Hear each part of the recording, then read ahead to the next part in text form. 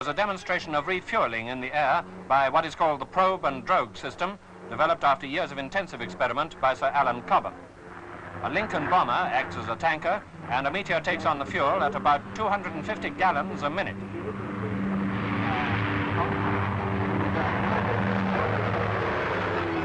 An automatic cutoff prevents loss of fuel when the two aircraft separate. Now the process is repeated. Flight refueling may be one of the most significant modern developments in aviation, with far-reaching effects in both civil and military fields.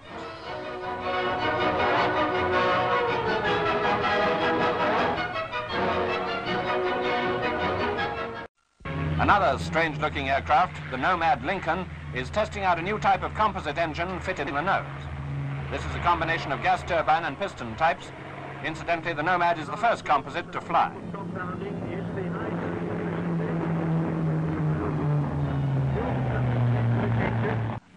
A Lincoln flying test bed takes off to demonstrate the Rolls-Royce Tyne engine, a high-efficiency turboprop which will power the Vickers Vanguard fleet ordered by BEA.